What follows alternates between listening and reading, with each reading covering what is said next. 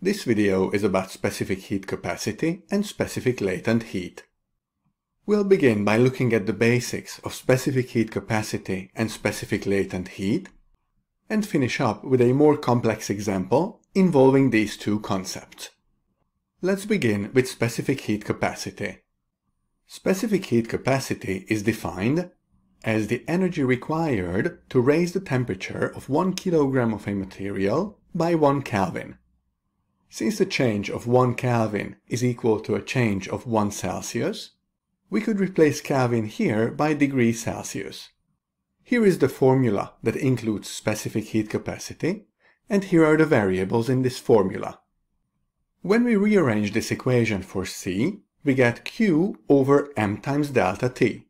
From this it follows that the unit of specific heat capacity is joules per kilogram per Kelvin. The most common specific heat capacity value that you will come across in questions is that of water. It is 4200 joules per kilogram per Kelvin. This value means that if we have 1 kilogram of water and we want to raise its temperature by 1 Kelvin or 1 degree Celsius, we have to supply 4200 joules of energy to the water. Let's see a specific heat capacity example. Here we have to find the specific heat capacity of copper based on an experiment.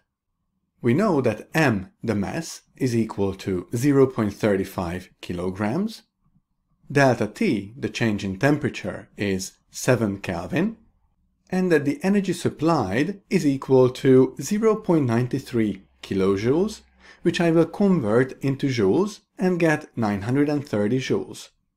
Rearranging our formula for C, we get C is equal to Q over m times delta T.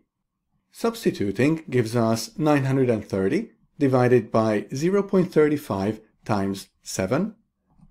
So C is approximately 380 joules per kilogram per Kelvin. Let's move on to specific latent heat.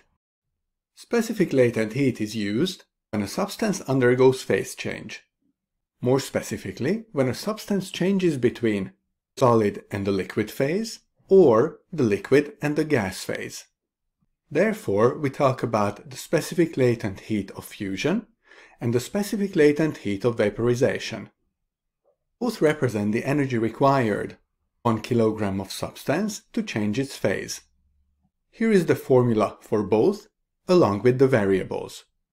From this, it logically follows that the unit of specific latent heat is joules per kilogram.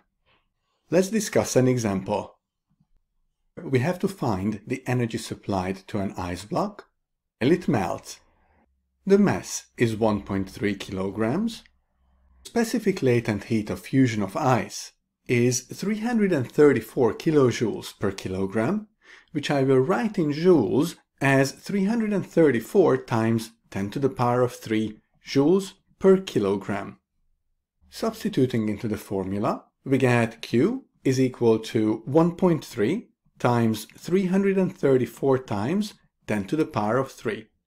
This gives us approximately 434,000 joules for Q, which we can write as 434 kilojoules.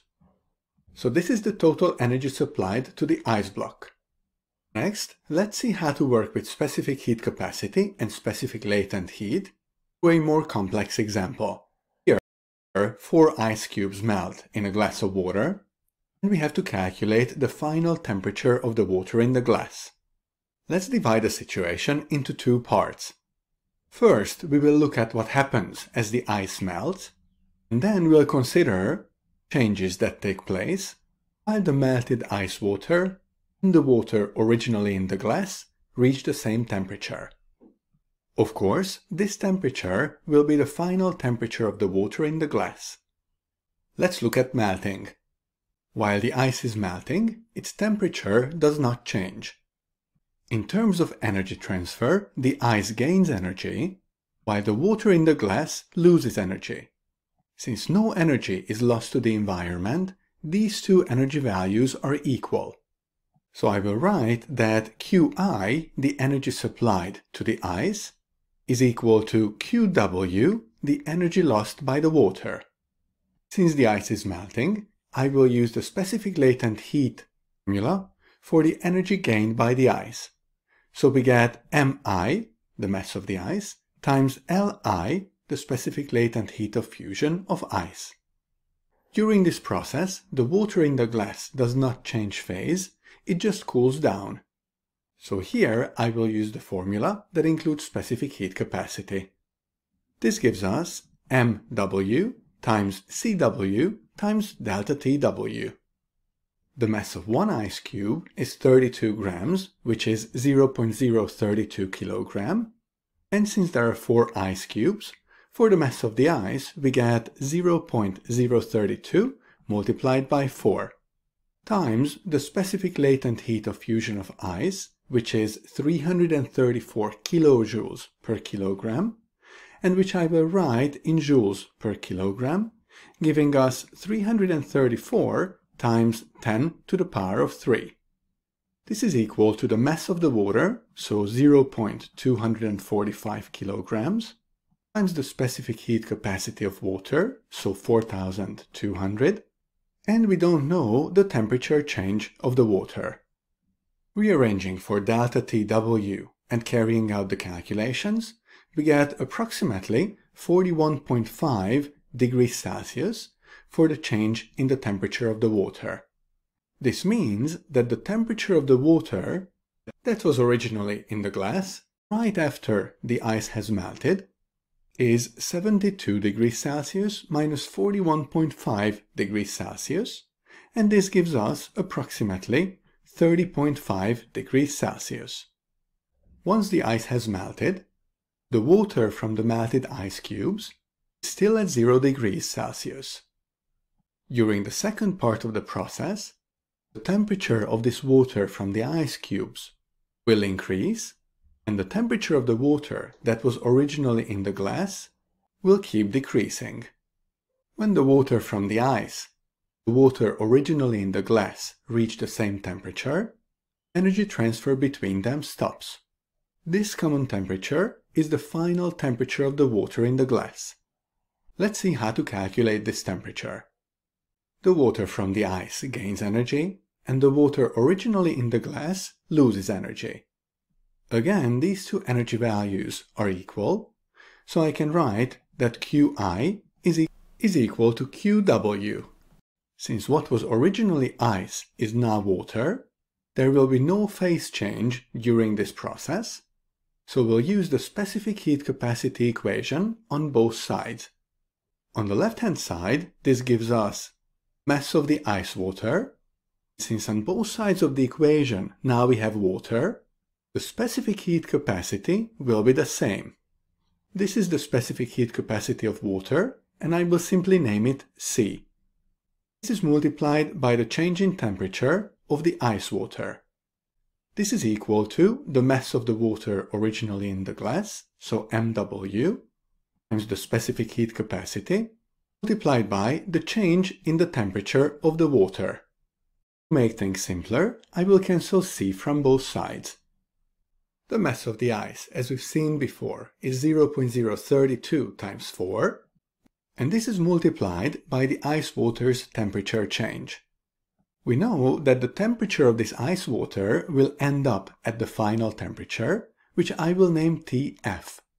We also know that right after melting, the initial temperature of this ice water is 0 degrees. So the change in temperature of the ice water is the final temperature, so Tf, minus the initial temperature, which is 0 degrees. This is equal to the mass of the water, so 0.245, multiplied by the temperature change of this water. The water begins at 30.5 degrees Celsius, and it cools down to its final temperature. The difference between these two is the change in temperature, so we get 30.5 minus Tf. Since we want to keep this temperature change as a positive value, and we know that the final temperature will be lower than 30.5 degrees, here I wrote 30.5 minus Tf instead of writing Tf minus 30.5. Working further and simplifying, we get 0.128 times Tf equal to 7.4725 minus 0.245 times Tf. Rearranging gives us 0.373 Tf equals to 7.4725, and dividing we get approximately 20 degrees Celsius for the final temperature of the water. Let's summarize what we have learned in this video.